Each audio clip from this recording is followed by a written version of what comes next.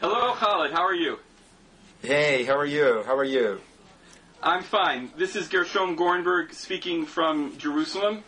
I'm in my tiny study in my home in Jerusalem. And, wonderful. You can go ahead and introduce yourself. Well, okay, Gresham, it's all good to see you. What time is it now in Jerusalem? It's like 7:30, I think. It's right? Actually 6:30 in the evening in Jerusalem. We're 7 hours apart. 6:30 p.m. So you've almost done with your working day, I assume. Yeah. Yeah, I'm Khaled Dawoud from New York. I'm a Jazeera correspondent here, and actually we're doing this from our office, our small Jazeera office inside the UN building, and that's usually where I do my live shots. So you can see the background is New York City. Where I'm doing the UN story, we have another background with the UN written on it. So that's basically how it works here. And how long have you been reporting for Al Jazeera from New York? It's been a little bit over a year now. I started October '06, so I just finished 1 year, like a while ago. But before that, I was for 4 years in Washington, D.C. As correspondent with Egypt's Al-Ahram newspaper. That's how I basically came to America, because Al-Ahram has always had an office here in America, and they have one office in D.C. and one office in New York, so I came to the Washington, D.C. office for 4 years, and then I moved to New York. So all in all, slightly over 5 years in the United States. Well, as I mentioned, I live in Jerusalem. I'm a senior correspondent for the American Prospect magazine. I've written 2 books. The more recent one was a history of the origins of Israeli settlement in the occupied territories called The Accidental Empire, which came out last year. And I've lived in Jerusalem now for 30 years. And I understand that you just got married, Khaled.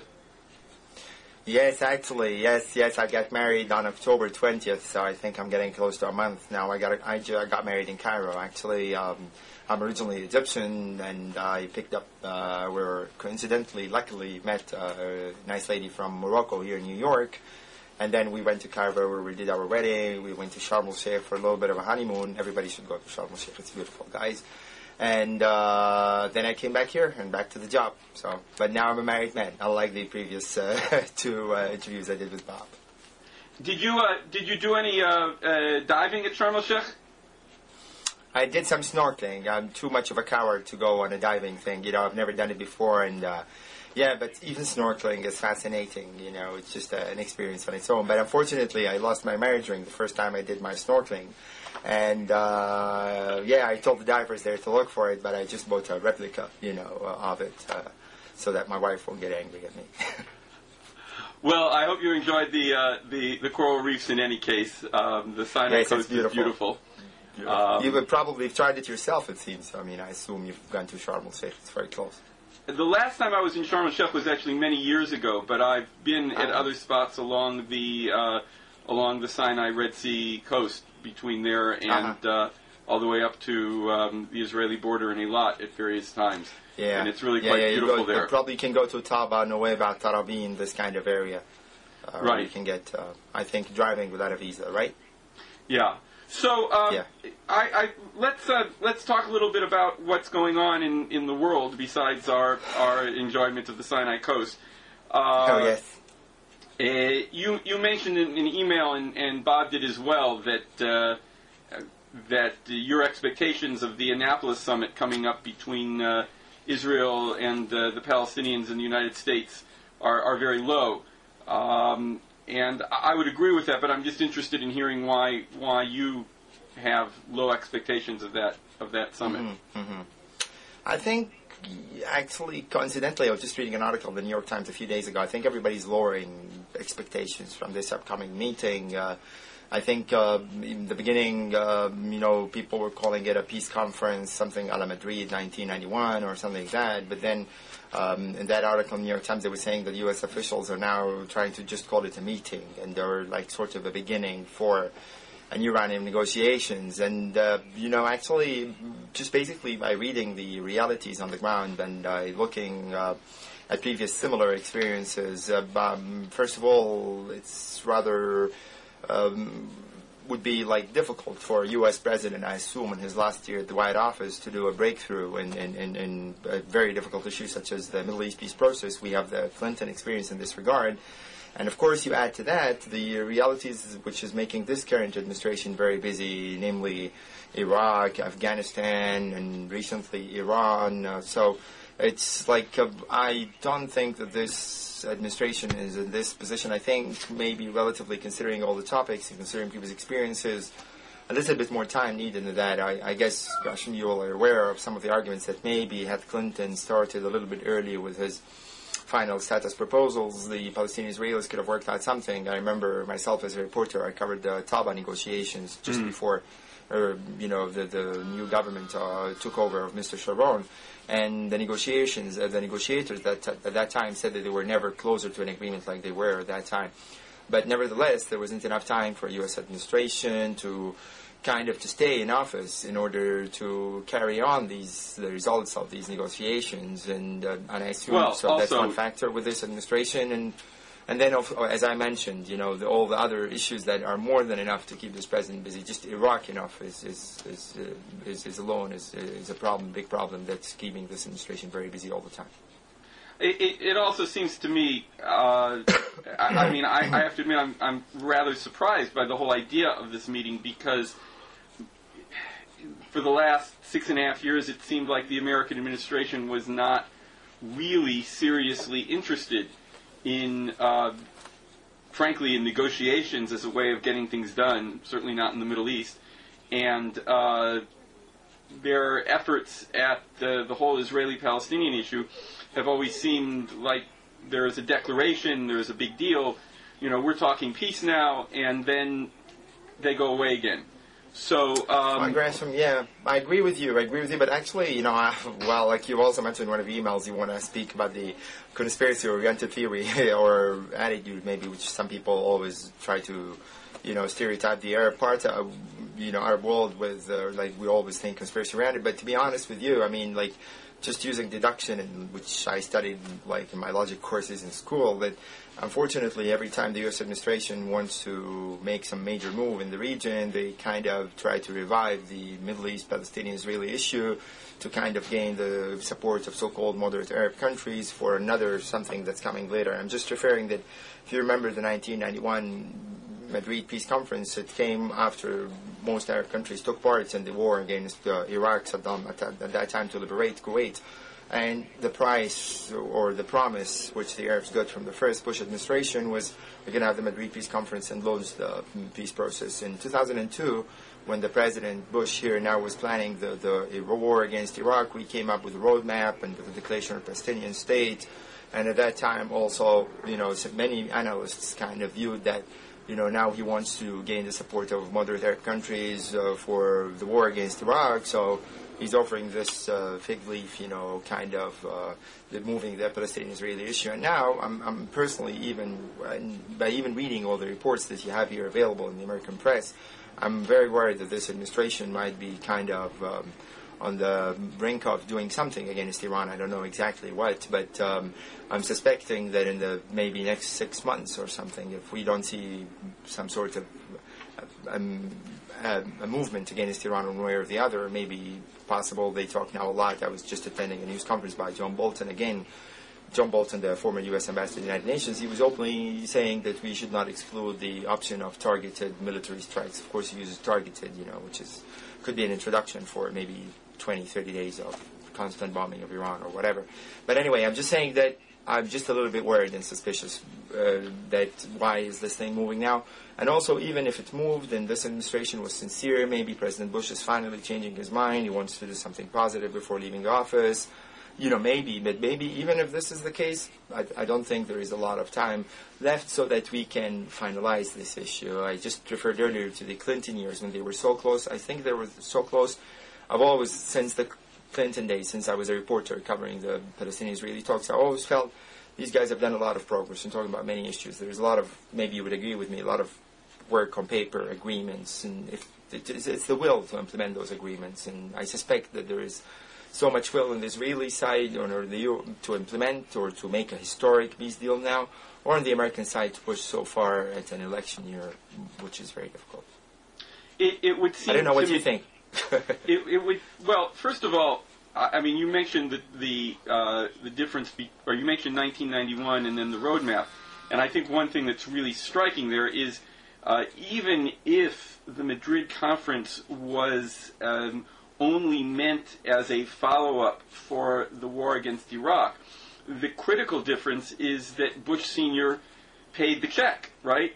He actually held the conference, and and some sort of process began there, and even if it changed form over the next couple of years, you can really see Madrid as a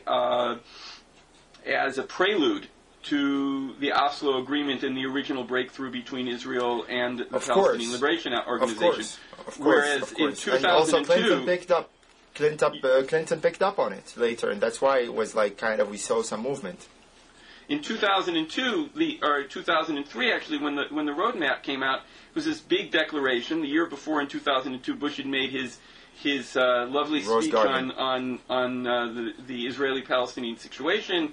He called for a two-state solution, which sounded like a major step forward for an American administration. But the diplomatic will has never been there. And I admit that when I look at the situation now, I first of all really wonder whether Secretary of State Rice has real backing, whether the administration is unified behind this thing, or whether it's really whether it's really Condi Rice out there on her own. In the past, I believe it was former ambassador to Israel Martin Indyk who said to me that when American intervention diplomatically has worked, it's either been when it's been the president himself who's been involved, as was the case with Carter, or when the envoy really was perceived by everybody on this side of the world as having the president's full weight support behind him, as was the case with Kissinger and the shuttle diplomacy. And the way I read it from Jerusalem, I don't really have that sense that W is behind this thing. It sort of sounds like the impression one gets is that Condi is flying solo on this, and that's not enough weight behind. That's not enough horsepower behind behind the operation to make it move. The other thing that I confess makes me very doubtful is that it seems to me that we're talking about two incredibly weak leaders on the Israeli and the Palestinian side. Olmert, within Israeli politics, within the Israeli public, has very little support. He's perceived as being incredibly corrupt. The police are investigating him for practically everything he's ever done. He blew whatever mandate he had when he was elected, when he went to war in Lebanon last year. So he's very weak. And then we're looking at Abu Mazen on the Palestinian side, and it's hard to see how much. Abu Mazen has the title president, but how much does he actually control? Does he actually have any power? He's lost Gaza. We've seen the latest manifestation of that yesterday with the confrontation between Hamas and Fatah in Gaza. And in the West Bank, one wonders whether he really has any control. If an agreement was signed with him, would he be able to implement that agreement? So yes. You've got a weak Secretary of State, a weak Israeli Prime Minister, and a weak Palestinian president. It doesn't sound like the high rollers are going to be there at the table. Well, I think it's already been kind of announced one way or the other that this meeting is going to be on the foreign ministers level. But what I was trying to refer earlier, of course, the Bush Senior did follow up on the issue of the Madrid peace conference. But what I was trying to indicate or imply is that whenever the United States wanted the support of a number of Arab countries over an issue, whether the liberation of Kuwait in 1991 or in the case of the more recent Iraq war, you always sense it and read it even in the U.S. press, someone saying that some advisors believe that we have to move the Palestinian-Israeli peace track in order to convince the other to join us on either the 1991 war, either in the second war in 2003, or even in the war against terror. So there is this kind of line that's playing right now too, but I was wondering whether the price this time would be Arab support for some sort of action against Iran of whatsoever kind. That's what's worrying me. Or what I was trying to imply by whenever they want to do something in the region, the U.S. administration, they move the Palestinian-Israeli track one way or the other.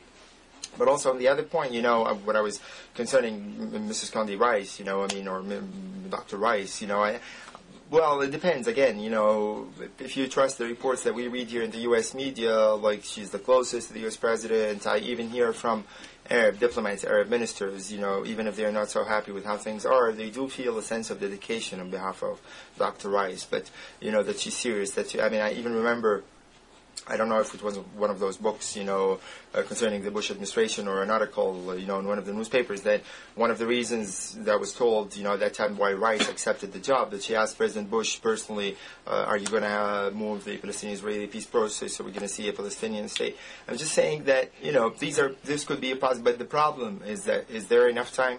Is this administration has enough, time to devote to a very difficult issue such as the Middle East Conference, and then forget a little bit about Iraq, forget about the war in Afghanistan? None of these despite all the rhetoric that we hear here from the Bush administration, nothing is really going so positive. This president has only 1 year left, and 1 year left, and I'm sure maybe if he can fix something in Iraq so that his legacy wouldn't be so disastrous, maybe that for the American people in the local level in election year, that would be more beneficial to him in all practical terms than moving the Israeli-Palestinian peace track.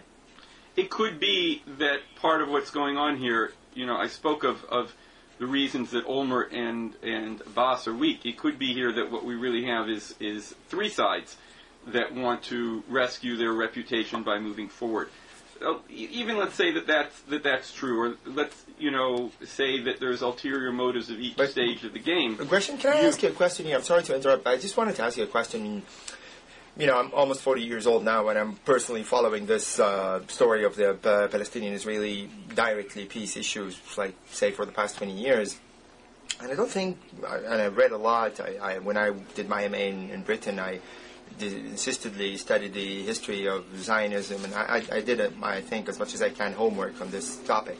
But never, I think, in Israel's history since 1948 has been an Israeli government where you can say that it's so strong that it even enjoys the support of 60 or even 70%, maybe 60%, but not never the solid majority that gives the Israeli leader, whoever his name, or maybe her name in case of Mrs. Meir, that has this kind of support to take big historic decisions. I remember, or at least if you just think of the recent history under Mr. Itzhak Shamir, there was a big deal about whether he could stay in office or not by taking part in the 1991 peace conference, and then we had different election. We had Mr. Rabin. Mr. Rabin was assassinated. Then later, we had the Barak government when he's about to take some historic decisions. There's internal Israeli divisions, parties withdrawing, parties joining. Let's have new elections. So what I'm trying to say is that I think you will never find, apparently, out of looking at Israeli politics, that sort of Israeli government that enjoys such a wide support that they can do like Nelson Mandela, for example, in South Africa. But at the same time, I think it needs the United States role. It's not that, the guarantees that the United States could give to Israel to go ahead with, the peace agreement or the historic agreement that they want to achieve is very vital, and I think that's what's always been missing. And and I'm sure you are aware, as much as I am aware, of all these schools of thought. I hear it. I've been here for 5 years in Washington. That the time is not the right time to settle the Palestinian-Israeli peace process. That there is a lot of conditions that we need to meet first before we discuss this. Even before the fall of Saddam and Iraq, they would say we have to deal with Iran, we have to deal with Iraq, we have to make sure all the Arab countries are. There is an entire school, and of course, even more. One of the topics, the links that you related me, the influential Israel lobby here, they always try, and the advisors, senior advisors within the administration, you would hear it from them directly, this is not the time to reach a historic agreement. Maybe we should wait more. Maybe you should wait more. And I guess also, and correct me if I'm wrong, part of the ruling establishment's way of thinking in Israel that the longer you keep this thing unsolved, you can make gains on the ground, you can build more settlements, you can usurp more Palestinian land, and maybe in the future things will change, we can reach a better deal. So I think that's really where major part of the problem is, and not only related to Omer being weak now or Abbas being weak now, because from my perspective as an Arab, it's the issue of the occupation that matters most, and Israel's readiness to end that occupation. I don't think that inside Israel so far there's been that majority, big majority that could say, like the one in 1988 against the war, 1982 against the war in Lebanon, that said, listen guys, you have to get out of Lebanon. But I don't think there is that majority yet in Israel, strong one that says, listen guys, we've had enough, let's have the two-state solution, which is possible to achieve, with the Palestinians. I would say, I would make several responses to that. First of all, there is an immense effect of what's going on the Arab side. I came to Israel in September of 1977, and if you had asked Israelis in September of 1977 if they would be willing to give up the entire Sinai down to the last inch for a peace agreement with Egypt when it was theoretical, the polling figures, I'm sure, would have been strongly against it. The moment that deal was really on the table, that there was a real live Arab leader standing in the Knesset and saying no more war, and we're willing to make that deal, the public mood switched completely, and Begin had strong public support for making that deal.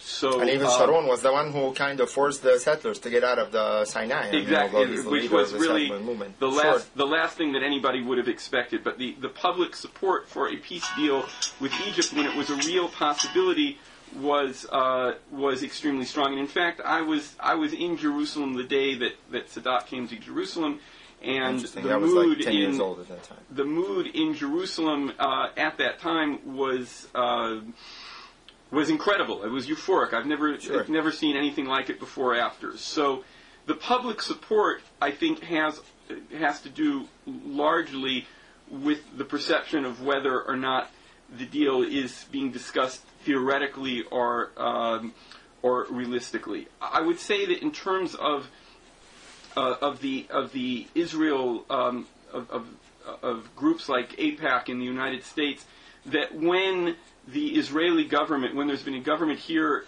that's been interested in moving forward, it's really put AIPAC on the side. I mean, the strongest example of that was Yitzhak Rabin during his second term in the early to mid-90s.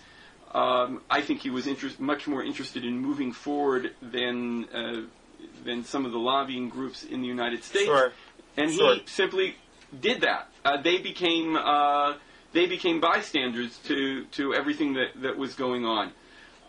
So I wouldn't see either of those as factors that are blocking a deal. Furthermore, in terms of the Israeli public opinion I would say that. But I think that you would admit that the case of Palestine is different a little bit from Egypt. Palestine is the part of the land where the fight is all over. But so Egypt, even the Golan Heights in Syria, and I assume more recently with the Gaza Strip, it's not like the West Bank. And I know and you know about all these, trips that Mr. Sharon used to organize by his helicopter for many congressmen and U.S. presidents, including this President Bush, over the West Bank to show them how this land is small. So I'm just saying maybe in the cases of Egypt, and I'm just mentioning particularly when it comes to Palestine, this historic area where the fight is really about, at least maybe in the Arab minds that, Egypt, the part of Sinai, the part of the Golan were kind of collateral damage for the original, kind of fight over Palestine itself. So that's maybe why, that's why I was referring. Well, you have to remember, at least since the signing of Oslo agreements, Barak, I was kind of optimistic and overtaken when he took office. I was really thought, wow, this is going to be the guy who follows Rabin's footsteps. And even if you remember those days, Gresham, like even Assad, the late Hafiz Assad, for the first time, he said in 96, maybe 97, that we have a strong leader of Israel right now in Tel Aviv, or something like that. It was the first time that Syrian president would praise, Barak, saying he's a courageous general or something like this. I can't remember exactly the term, but it was something like a courageous general. So I'm saying, and even with Barak, and even with the circumstances that existed, I wasn't even able to understand, except for within the very complicated, obviously, Israeli politics. Why would he allow the Sharon visit to take place? Why was it when it comes the time for the second stage or third stage of redeployment from particular parts of the West Bank, he would kind of say, no, I won't be able to do it, let's discuss something else. So what I was saying is that, unfortunately, that makes me really sad, actually, that there's a lot of time has been wasted for no reason, except that apparently, and you will never, I don't think I'll ever, the Arab world would see an Israeli leader who's 100% perfect, or the Israeli side should expect a Palestinian leader on the other side is going to be 100% perfect. And even when Sadat came, to Jerusalem, he did not say, he said in the middle of the Knesset that we still want the two-state solution, 67, East Jerusalem being a Palestinian state. And Arafat did a lot of that. And I don't know, even, again, as a reporter, because I covered that between 93 and 96, for the first time you could see things on the ground happening yourself. When there was Oslo peace talks and joint projects started, people came to Sinai to build hotels. I remember Mr. Nabil Saad speaking about Gaza exporting flowers to the world, and some of that actually took place, and there was a piece of optimism, but then, unfortunately, things within, keep on going down the drain, and sometimes, of course, because of Palestinian mistakes, but on the other side, maybe, I don't know, probably I think you would agree with me out of reading what you've been writing, that also there hasn't been yet that kind of strong will on the Israeli side to do it, to do it with the Palestinians. And there is, I believe, this school of thought that the longer that's you wait, really what I your wanted to respond to. Better agreement. The key point. I think that that what you're dealing here with is a historical process. The mood, the public mood in Israel toward this process has changed extremely significantly over the period of time that you're talking about. The idea of a two-state solution, which, for instance, back at the time that Sadat came, or in the early 80s, if you said in Israel that you were in favor of a two-state solution, you were putting yourself at the radical edge of Israeli politics. Today, that's a mainstream position. In the 2006 elections... Of course. No, the public mood is definitely shifting in Israel. There's no question. As fragmented as the election results were, one thing that was completely clear was that the debate was no longer over whether to give up parts of the West Bank, which had always been the dividing line in Israeli politics, but how much to give up, which is a completely different level of debate. I think probably the most significant thing there, even though Ehud Olmert is very, very far from being my hero, but it's incredibly significant to see people like Olmert or Livni, who are second-generation politicians of the Israeli right, who grew up in a party that stood for the idea of the whole land of Israel, of not retreating an inch from the Jordan River, suddenly coming to the recognition that Israel would have to make a historic compromise with the Palestinians.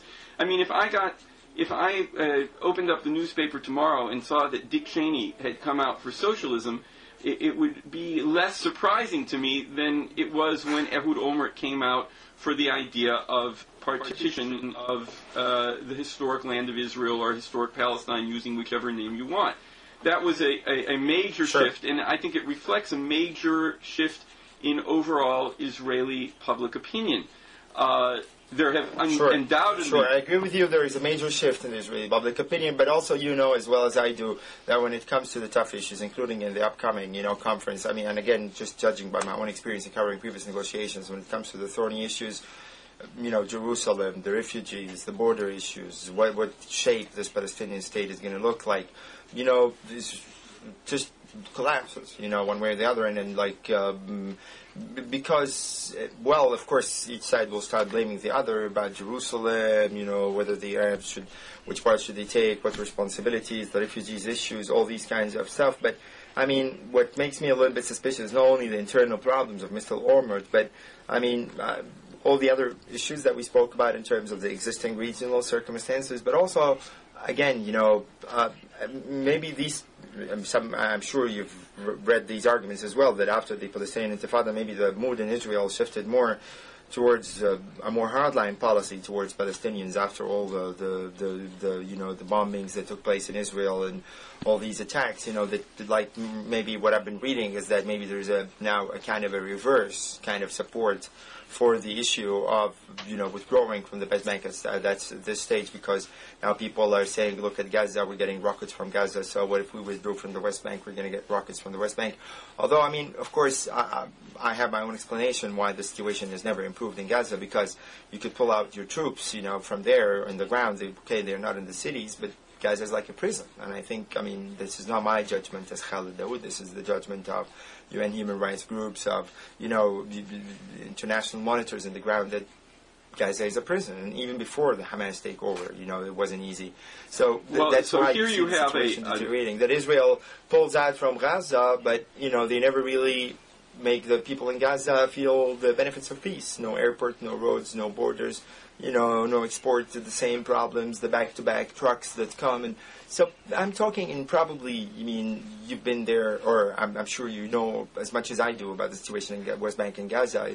It's the situation there is very, very bad and very dramatic. And as far as I know, the figures that I read, the numbers of unemployment, the availability of food and medicine, all these things does not create even the minimum amount of confidence among the people that the other side really wants peace. So that's also why I have my own suspicions that a peace agreement might be near, because I don't feel that there is this serious desire to push towards a final peace deal. I would say Israel. that I would sum this up a little bit differently. First of all, I think that the levels of mistrust are very high. The Gaza pullout taking place unilaterally without being part of a negotiating process, I think empowered the most extreme forces on the Palestinian side. That's the second side of the Gaza situation, is that not only Hamas, but the more militant wing of Hamas is now in charge in Gaza, and that creates tremendous mistrust on the Israeli side. When I mentioned before that the question is, what does Abbas control? That's a very significant question for making any agreement, because even if Mr. Abbas is completely sincere about his desire to have a two-state solution with Israel, I think that one of the major questions on the Israeli side is, fine, he signs an agreement, we pull out, but does he control the territory, or does Hamas end up doing the same thing in the West Bank that it did in Gaza? And then we have Qassam rockets falling not just on Sderot, but on Jerusalem and on Tel Aviv. That's not a theoretical issue for me. I live close enough to the Green Line, to the West Bank, to say, I want to make sure that if we pull out of there, that there's somebody actually in charge who can enforce the peace, as it were. So that creates a lot of doubts. I'm certain that on the Palestinian side, there are great doubts about how willing the Israelis are to move forward on this. Perhaps that puts that focuses precisely why there is a need for a strong role from an outside power, which can really only be the United States, in facilitating this. Yes. I would also say that what it leads to is you need to look back at two historic examples. In the case of Egypt, and I would stress here that when the peace process, the peace treaty was signed with Egypt, it was only 5 years after a extremely brutal war between Israel and Egypt, a war that began with an Egyptian surprise attack on Israel. So if today it looks like that's not the key issue, in Israel of 1977, Egypt certainly did look like a central issue. It's only a product of the success of that peace, cold as it may be, that we can talk about Egypt being peripheral today.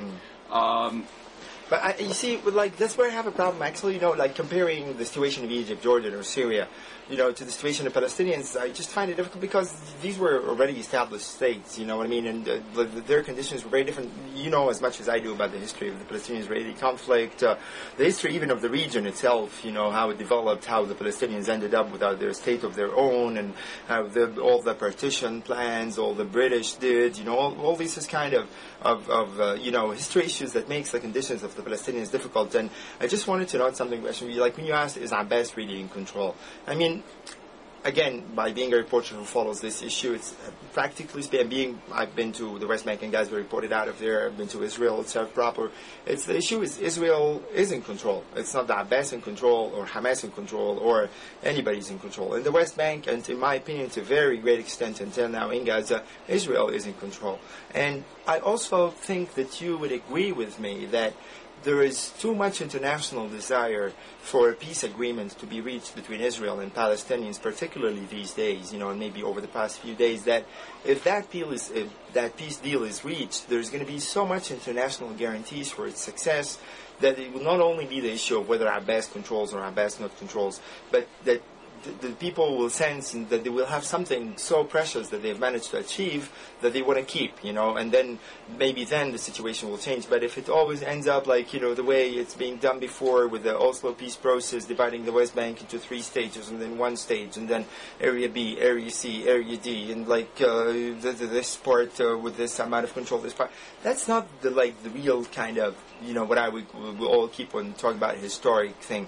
If this, the 2-state solution with borders, everybody knows what's happening with Jerusalem, everybody knows, when you have this kind of package that has the support of Israel, Palestine, but then all the major world powers, the Americans, the Europeans, even the major Arab countries, I can feel almost sure, by even reporting on major Arab countries, that even Saudi Arabia, for example, if they feel that there is a serious offer, a real serious offer, whereby there is full Israeli withdrawal without any of these little major, not like little but major caveats here and there of a Taibas road here or a settlement there, or I don't know what comes from here to there, dividing the West Bank in 3 parts. If you avoid all this and do what the Clinton parameters or the exchange of lands and make this a real thing, people would feel like the Egypt-Israel peace deal in terms in this time of starting the real implementation, and by a particular date there is this Palestinian state. I think at that time you will see a lot of things changing, in the Arab world, particularly, I assume and I hope and I think, in terms of the support for Hamas or for even Islamic groups in the Arab world. And that's what weakened Mr. Abbas, in my opinion. Mr. Abbas is, him in Israel more than anybody else. He's a very serious man about the peace process. And you remember very well when he was first elected in 2005 as president, an election monitored by President Carter, and everybody, there was a lot of expectations at that time that support this guy in the year that's coming before the 2000, so that Hamas won't win it. You know what I mean? But in the year between January 2005 until the end of, the end of that year, again, the same problems. Abbas got nothing. Abbas did not manage to release prisoners. He did not manage to remove any of the outposts. So that's what weakens Abbas, in my opinion, and not only his ability to control, a few militants here or a few militants there, because as I said, if this big peace deal takes place, I think Israel will have lots of guarantees from so many influential parties that should make it safe that this thing should work. Well, the question that still occurs there is that the thing that Abbas was not able to do during that period, which was really critical, is something that he's talked about, which is essentially that the Palestinian Authority becomes the only that it gains a monopoly on force within its own territory. I mean, let's face it, there has never, and this was a failing that went back to Yasser Arafat as well. The critical moment in the creation of a polity is the moment at which the government becomes the monopoly on force. And during the Oslo process, Arafat was approached at certain moments, but was never willing to carry that out completely vis-a-vis Hamas. And certainly after Mr. Abbas became president of the PA, we can put the whole Arafat period behind us. But he was also not willing to or perhaps not capable of taking the steps toward disarming Hamas, really turning Hamas from a separate independent armed force into simply a political party within at least an entity that was on its way towards statehood. And so, I think that's the question that you're seeing on the Israeli side. That's what creates the sense of distrust on the Israeli side. Is okay, he's serious. He wants to make a deal. Once he has that deal, once he has that state, is that state going to be? It's all very well and good what Saudi Arabia says. It's very well and good what other outside forces says. But at the bottom line, is it going to be him, or is it going to be Hamas controlling that territory? I say that as somebody who has favored a two-state solution since a time when it was considered. At the time when I originally favored a two-state solution, you made yourself an outcast within Israel doing that. So I would put this differently. I would say that I understand that very well. Part of the issue is that you've got to deal with those final status. The critical flaw with Oslo was that it put all the final status issues off to the end. And people thought that was going to create trust, and instead what it did is it created distrust. It created a situation where both sides were really trying to move waiting till the other guy was looking away and moving their players up on the board, trying to create facts. It happened with the settlements. It also happened with PA, with the Palestinian Authority moving into East Jerusalem. Everybody was trying to establish their positions for the final status talks before they took place. So what you need here, it would seem to me, I'm sure, but I think by even reading what this, but I think Gershom, by reading the stuff that you've again personally wrote, you seem to have a very, very deep understanding of the realities on the ground in Palestine, in the West Bank and Gaza. And I think that if I might call you a kind of on the peace camp side, you kind of maybe would understand that the Palestinians think of themselves as a resistance movement against occupation. And in all the history of, I think, resistance movements, so people, I'm not arguing for or against. You might tell me, they're not resistant, they're terrorists. But that's a different story. On their kind of narrative, they cannot, and I don't think there is any of that kind of movements that would totally, be kind of get rid of their weapons and sole authority until at least, you have the solid feeling that there is actually a state. That I remember again, when there was this the war in the independent, in Israel's creation in 1948.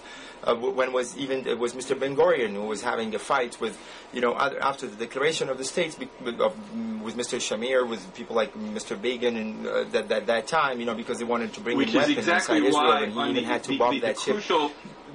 But that was after the declaration of the state. The state was there. The Israelis. I'm mentioning this example because then the Israelis have managed to done what they have wanted. There was a state. It was like a president. Everything was clear. So relatively clear to a great extent. But that's not the situation in the Palestinian case.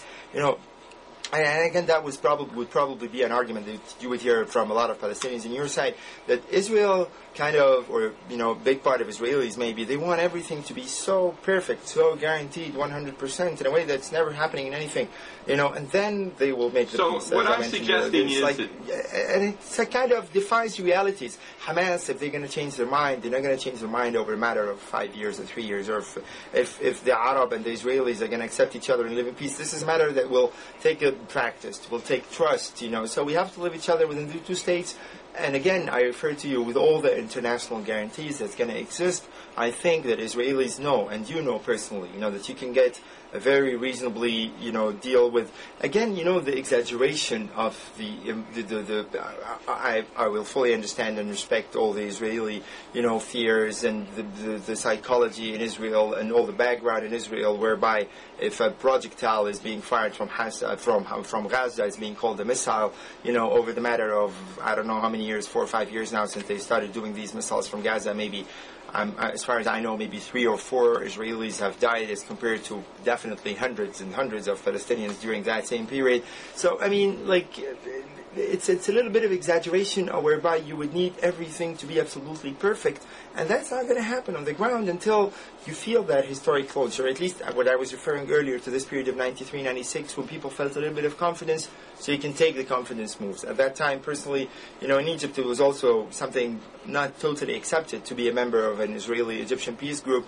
But then many people, when they saw the thing moving forward, you started hearing of committees of Israeli artists and Egyptian artists meeting, or even Jordanian and Palestinian joining in. There was this kind of a little bit positive mood. But now this positive mood does not exist, and it's not going to exist by insisting on having every single Palestinian arm being hidden away or only controlled by... Because that's not the realities on the ground. And the Palestinians will tell you, if Israel had not managed to control Gaza itself and gather all the weapons from all the militias for 40 years, it's like, expect the PA with all its limited capabilities to do the job. It just doesn't make a lot of sense. I think the issue is bigger, deeper than these little details. I mean, not little, it's important details, but they could be worked on. That's what I wanted to say. I think that from the Israeli side, the issue of, first of all, of whether there is an authority there which is capable, even over the course of a transition period, of asserting itself and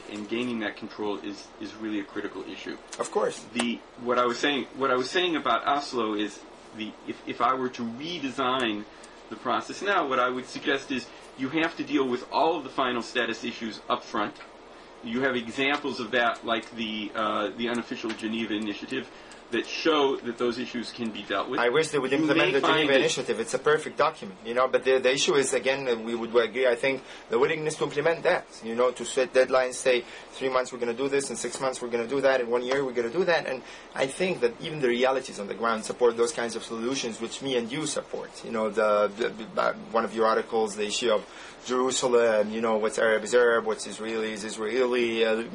Personally, I would even suggest like some sort of an international, kind of monitoring, at least, of all these holy places to all religions to avoid tensions as a matter of intertransitional period. But there has to be that willingness to do that. And I'm afraid, in Israel's side, if you're going to continue, guys, talking about the missile from Gaza, that there is 10 militants here who are hiding in this place, and 2 militants there who are doing this, and, it's not going to move. It's not going to move if you keep on insisting on the control of the border, on the issue of that there is no airspace for the Palestinians, no maritime control, treating, I think there is like a need for, of course, there is a lot of change in Israel. People like you right now would not have had the same freedom to speak maybe even 15 years ago. I think like after the Madrid peace process started, all these kinds of topics became open. We had plenty of freedom to speak. We just didn't have anybody listeing to us. Of course. Nobody was preventing us from saying that. It was just it was a marginal opinion. Of course. Note that the Oslo Accord itself, which was this huge breakthrough in recognition of the PLO as the legitimate representative of the Palestinian people and so forth, still said nothing about a two-state solution. Mm-hmm. Whereas, as I've said, a two-state solution is now the mainstream normal political position in Israel. If you're against that, you've now put yourself at the far right super-nationalist edge of Israeli politics. Mm-hmm. So I think that you're overestimating here the resistance to the idea of an agreement here. I think that you're underestimating how much damage to trust has taken place over the course, particularly the Intifada. But it's both sides too. It's both sides too. Both sides. The mistrust is on both sides. It's not only on the Israeli side, because also the Palestinians can say, after you gave us peace, you occupied the entire West Bank, you did this, you did that. We have, each side has a long list of complaints. So the question here is, I think, and here, I'm going to cite a conversation I had with Sari Nusseibeh, the president of Al-Quds University. Yes. The question is how to break past that mistrust, is to stop saying, we're arguing over this little thing and we're arguing over that little thing. And what I'm paraphrasing here, so any misstatement is my responsibility, not Professor Nusseibeh's. But basically, my understanding of what he was saying is you can't.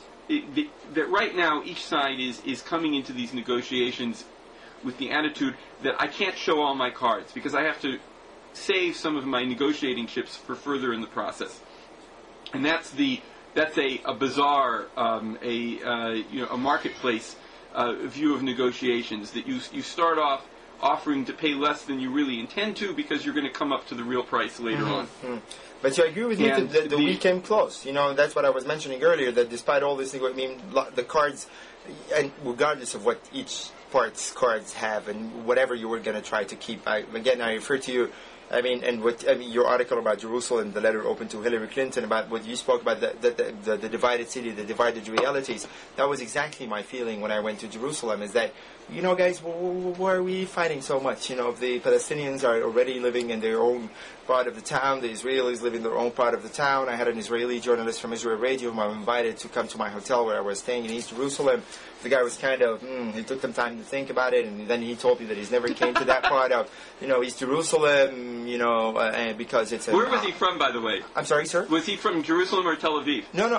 Where did I meet that journalist? In East Jerusalem. I was staying in East Jerusalem, and... No, what I'm asking is, the Israeli journalist, was he from Jerusalem or Tel Aviv? He was from Jerusalem. He lived in West Jerusalem. But and I'm just mentioning this... Very interesting. Okay. Because usually Jerusalemites are less uptight about going to East Jerusalem than Israelis from elsewhere in the country. Sure. Maybe it was also the year at that time. I was speaking maybe about the year like 2000 or something. I was speaking about the post. Like you were even mentioning again in your article about the issue of the taxis. The Palestinian taxi could go so far because then it will become an Israeli area. I personally, made a terrible mistake in 2002, and I crossed into, the West Jerusalem part, which is, I'm not that much of an expert, and I lost my way. I was looking for an ATM machine, and I ended up in, obviously the West Jerusalem, basically, and I was immediately, of course, picked up by the patrol police there, and as a suspect, suicide bomber, and I was so glad I didn't lose my life that day, because I kept on saying, Mitzrayim, I'm Egyptian, so it's like... but I'm just saying that things, what I wanted to refer about the cards and not cards, and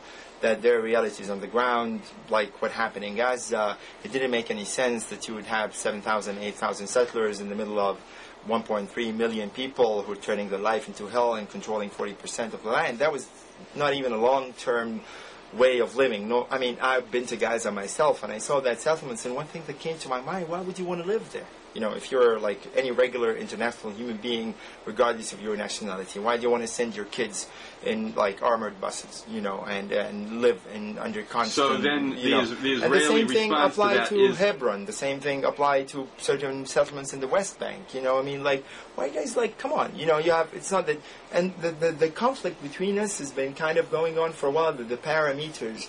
I was reading an article after the withdrawal from Gaza in one Israeli newspaper, and I think in Haaretz or Yediot Ahronot, and the guy, I'm sorry, I can't remember the name of the writer, but it was basically saying that, right now Israel has done its major push to get immigrants from the Soviet Union after the fall of the former Soviet Union. You've got all these guys from there. That, Israel has done its best to get as many immigrants that it can, except for the reserve in America. Here you have like 6 million another Jews, and they obviously don't want to immigrate to Israel. So, the parameters kind of has reached kind of its capacity. You know what I mean? And you can't, like Gaza at 1.3 million, where are you going to have more Israelis? And then with the West Bank, that's exactly 2 million why people, 2 million people. Why? That's why exactly why the... so let's do it. No more cards. Jerusalem... the cards, where things are. I, as a Muslim, I want to go to the Aqsa Mosque to pray without being searched by an Israeli soldier. If he can guarantee me this safe passage, whoever wants to go, I'm going to be very happy. And no more, talk and someone wants to destroy that mosque or so. Just let's seek what I would think is a secular solution that respects all religions and makes relatively everybody happy without, kind of giving a supremacy for one religion over the other or for one group over the other. It's possible. So what do you say to the covering this from the Arab side? I'm going to lay out for you what, and I have certain criticisms of this account myself, but I'm putting it to you. The standard Israeli response to what you're saying is, look, in 2000, Ehud Barak went to Camp David. He offered to have and I want to describe this whole picture as it's standardly told in Israel. I read it last year, Gershom, in the American press. So the standard, he offered his best deal. Arafat rejected the best deal, And he offered Palestinian control of Al-Aqsa. He offered a Palestinian state. he offered a situation that would basically have meant taking down at tremendous social cost within Israel most of the settlements. He offered a two-state solution, and Mr. Arafat basically said, yes, but you know that this version of history is not true. Come on, you know that this version of history is not true. You know that he didn't read. Okay, let me finish the. Okay, fine. But just because this is becoming, okay, fine. So the next part of the story, as the Israeli public sees it, is that the negotiations are still going on. And at the end of September 2000, we have the outbreak of the Second Intifada. For no reason, not because Sharon went and visited Al-Aqsa. They went to an Intifada because they just loved that Intifada. Even if you attribute that to Sharon's visit, which I think is actually very significant, but the public mood that you're dealing with in Israel is one that says, we were in the middle of negotiations. Barak was making this huge offer, and by the way, Mr. Barak has done his best for his own political needs, to strengthen the belief in this version in the Israeli public. And then the Intifada breaks out, and the next thing we know, bombs are going off in Israeli cities, and kids and baby carriages are being blown up. And so clearly, this is the impression that was created. They're not interested in they're not really interested in a two-state solution. I'm not, So you're agreeing with me. You're agreeing with me what I said earlier, that there's my feeling that there's no sense for a strong support for a two-state solution that I was saying earlier. And that's what I was trying to tell. But I'm sorry to interrupt. But what I'm saying to you is, what is it that what are the cards that you see the in other words, I'm willing to argue within the Israeli side that the Israeli government should put the cards on the table and saying, look, for a clean two-state solution, two states living side by side in peace, we are willing to make a solution that's basically based on the pre-67 lines. And if there's any adjustments in those lines, it's going to be on a one-for-one territorial basis. We're going to make an agreement on that side. So what are the cards that you see the Arab side is having to put on the table to convince Israelis that this agreement would actually work, and that they're going to get what they're paying for, which is essentially an end to a conflict, an acceptance of Israel's existence, as a Jewish state? What can A, the Palestinian side, and B, the wider Arab world put on the table in order to rebuild that trust, because that's crucial. Mm-hmm. Okay, but just first, because I've been here living in this country for over 5 years, and since the first year I came in here, this is the kind of accepted, questionable argument for many years that some parts that your version, that the Camp David, he made a very generous offer, Arafat refused a generous offer, really disregarding all the historic realities that existed at that time, that, again, Barak was having his many own internal problems, that Arafat could not sign a deal with that president, that he's going out of office in 2 months, and there's no guarantee that the next president is going to do the same kind of respect, the same kind of agreement that it was done. The offer on Jerusalem, I think, is controversial. You've read some documents, some books by Bob Morley, for example, who was attending, that kind of session of negotiation. So this kind of presenting this line of argument that Barak made the most generous, Arafat rejected, I think personally is totally inaccurate. And it's been kind of repeated so much, by so many people here in this administration, and I think in a harmful way that prevented us from even reviving the Middle East peace process. So I just want to state my opinion, and I think the opinion of lots of people in the Arab world on that kind of, ipso facto, this kind of thing that you want us to take it for granted, that, everything was milk and honey in Camp David, and it was all Arafat's responsibility for destroying it. But at the same time, I want to move to the other point, Gershom, which you've raised, which I think also... I, by the way, think that, for instance, Mr. Barak, it always impressed me as an incredibly poor negotiator from the day that he became the head of the Labour Party.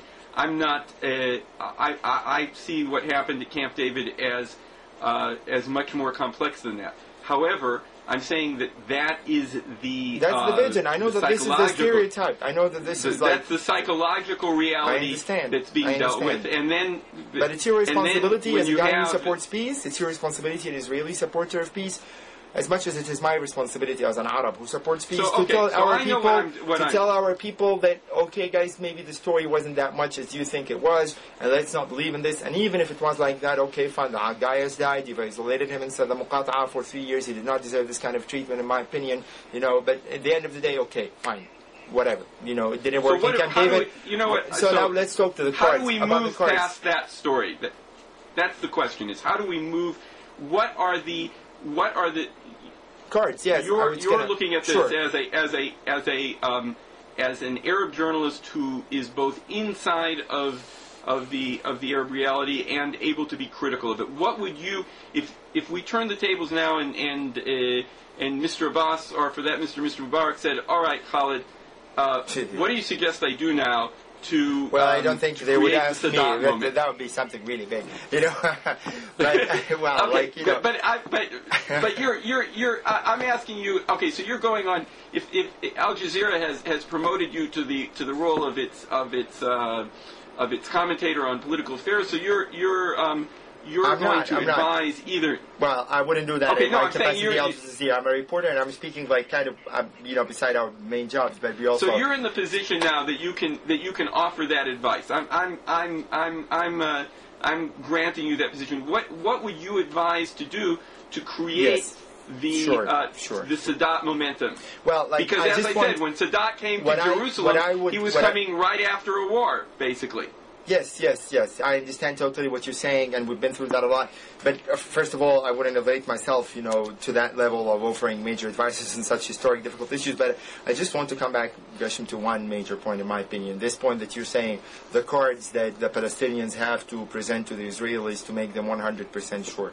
I think that's the wrong question to ask, in my opinion, as an Arab, if you want to reach a historic solution for this problem. Because Palestinians feel, and many Arabs feel, that they're being a subject of great injustice and an illegal occupation of their territory. So the issue is that they feel maybe sometimes that we really don't have much to offer, because these are the people who are falling under occupation. So you're coming to the victim and ask him to give you guarantees from, although the Israeli side now is the occupying side, to give them all guarantees that they're going to be nice to them as much as they want, the other side, in case the occupation ends. So ending the occupation of Palestinian territories is a moral obligation, in my opinion. It's something that goes according to international law. I mean, because that's how things should be. You cannot occupy people against their own will, and the people, as human beings, regardless of where we come from, our religion, the color of our skin, we're entitled to something called self-determination. That's how I personally, Khaled Dawoud, look at this issue. That there are 3 million people now, at least, Palestinians, let alone the Palestinian refugees, who have been kicked out of their land in 1948, who are saying, we don't want to be ruled by another country called Israel, or by another population who claim that they have more right than we do to exist in that place. So that's why I'm mentioning this point, because if we get this point, maybe a few guys in Israel get this point, maybe you will start to have a little bit of a different attitude. And I think you personally, Gershom, as a kind of, again, person who belongs to the peace camp, you know about all the revisionist history that's been done in Israel, about the rewriting of history, particularly in terms of the treatment of Palestinians in 1948, about the issue of settlements, a book like yours, about the settlements issue. I mean, the Palestinians, from my perspective, and I think very much from their perspectives, have rights. They are entitled to those rights, basic rights, right to live like human beings, the right to be belonging to a state that they want of their own, the right to a passport, the right to an airport, the basic rights that many people in the world enjoy, regardless of whether or not, what are the cards, what are the guarantees. I hope I'm making myself clear that the Palestinians feel there is an injustice imposed on them like any other population, like my country when it was occupied by the British. We were occupied by the British. We're not supposed to give them guarantees that, just pull out. They have to pull out because it's illegal for them to be there, in one way or the other, according to international law. So that's you guys in Israel have to work on that too. That you have to recognize that these guys, Palestinians, have suffered historic injustice, and you have to end it because it's immoral to occupy another population. And then we can talk about the guarantees that are going to be not only Palestinian guarantees, but as I told you, Palestinian guarantees, Arab guarantees, international guarantees. And I think that should be more than enough, to make people kind of, both sides safe that there is already a lot of support for this solution, if I might say so. I think that what I would sum up here, first of all, is that one of the revisionist historians, new historians in Israel, Benny Morris, wrote a book I have a lot about of respect 100 for years of the 100 years of the conflict, and the name of that book was Righteous Victims. And the reason, I think that the title of the book was the most powerful part of the book, because it left this beautiful ambiguity. Who is the victims here? Mm-hmm. And I think that part of the conflict is that each side has clung desperately to the supposed righteousness of victimhood, and not stepped beyond that. And perhaps, one of the critical aspects of reaching an agreement is the kind of reconciliation process that goes beyond the formal agreement, because to get somewhere we have to go beyond the role of each reciting our list of victimhood, our list of how we've been injured. And then the second question... I mean, the Arab side has to do a lot of understanding of Israel history and existence, but also we have to do a lot. And maybe we don't have enough time to discuss that now, this issue that we wanted to discuss about Israel being a Jewish state or accepting it de facto. So let's but I'm just saying, in the Arab world, if we want a long-term historic peace agreement, we have to accept the Israeli side, but also the Israeli side has to accept that the Palestinian side. So here's has the card on the table rights that have to be guaranteed. That exist here, and I think that this is really the critical side. In other words, I've said, and I think that this has been a historical development on the Israeli side, which is that there's been an acceptance of the idea of a two-state solution, which at some level or another means a slow, painful recognition of the idea of self-determination on the Palestinian side. I don't think that's gone far enough in the Israeli public. I would be happier if my political camp had a lot more influence here, but I can see that change over time. And so the critical question here is whether or not, I think that psychologically on the Israeli side, the critical question is whether or not there's acceptance of the idea of Jewish self-determination in part of this contested piece of land from the Palestinian side, and that's what I would say is the card that people are waiting to see whether it's clearly put on the table. Israel, my attitude towards this as an Arab, if I might just conclude by saying that, and that was really kind of a change in my personal opinion when I first went to Israel in 1992, was that, I recognized that, I did have a lot of stereotypes before. I only thought I would go there to see Israeli soldiers killing Palestinians all the time back in 92.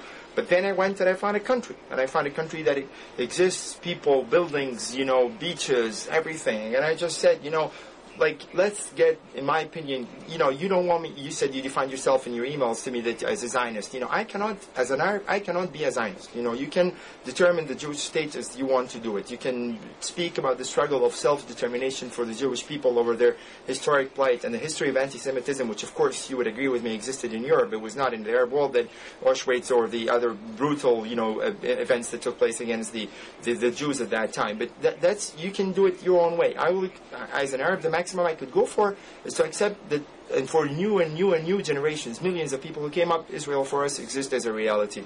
Your own rhetoric about how you came up, how you developed, why are you there, all this kind of stuff, that's your business. But don't accept me to, or don't force me to agree on your version of history. The maximum I could go for is that you guys have your own version of history. This is your reality now that exists on the ground, but don't go too far in denying the other side, the Palestinian side, their right, and let's try that alternative peace. We've tried war for over 50 years. Let's try that two-little-state solution over what remains, and let's take it from there. But don't force me to accept your rhetoric, and you don't have to accept my rhetoric of how I see things. But we want a pragmatic, realistic solution that will stop war, that will allow me as an Arab to work on my own countries, in terms of education, in terms of health, and you can kind of prosper and see how you want your future to be. But that's I think where we have to stand, and maybe again, I'm seeing the cameraman saying our time is up, but so I just want to make this point clear.